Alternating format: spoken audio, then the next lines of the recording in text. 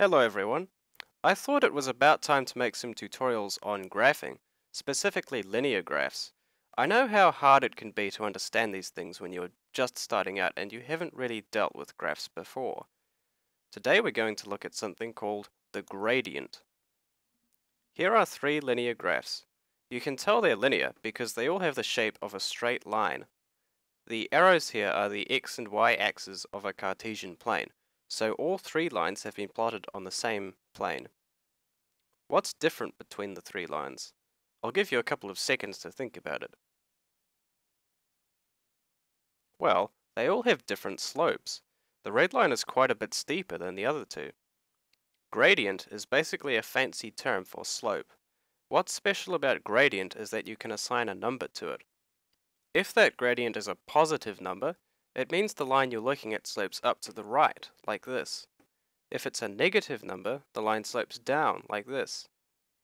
The actual value determines how steep the line is. A gradient of 2 indicates a steeper line than one with a gradient of 1. A gradient of negative 2 is also steeper than a gradient of negative 1, or positive 1 for that matter. We say the absolute value of the gradient is what we call the steepness of the line. Absolute value is sort of its distance from 0. Now then, how do we calculate the gradient of a straight line? This is no trivial matter. As you learn more about linear graphs, you will see that gradient is actually one of their most important aspects. There's a rule we can use to work out the gradient. It's like this: rise over run. That means rise divided by run. Ah, more new terms. What are these rise and run things? Rise refers to the vertical distance between 2 points on a graph. Run is the horizontal distance between those same 2 points. That means the gradient is given by this distance divided by this distance. When you're doing problems like this, choose points on the graph whose coordinates are easy to see.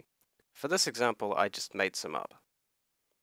That vertical distance, we'll say, is 9 units, the rise. The horizontal distance, the run, is 3 units. That's cool. We can calculate the gradient of the line now. Remember, gradient is equal to rise divided by run. In other words, 9 divided by 3. 9 divided by 3 comes to exactly 3. So that's the gradient of this line. Awesome! Let's look at another example with some context other than just a line on a grid. Think about a car driving down a road.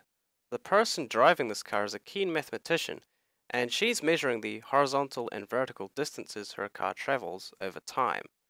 Suppose the car moves 10 meters horizontally and 2 meters vertically in a second. That's perfectly reasonable on a downtown road. Ask yourself, what is the rise? What is the run? What would the gradient or slope of the road be? I'll give you a few seconds to think about it.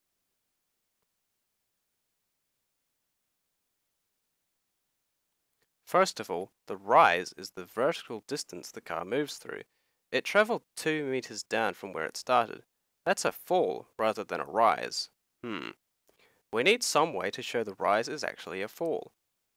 This is one case where we need to insert a negative sign. That makes sense because the surface of the road looks like a line with a negative gradient. Did you notice that? Great job if you did.